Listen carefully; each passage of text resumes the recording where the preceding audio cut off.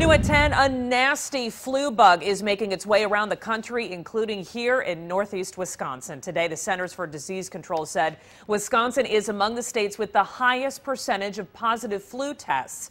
Hospitalizations are up nearly 1% from this time last year, and healthcare workers at Green Bay's St. Vincent Hospital are seeing it firsthand.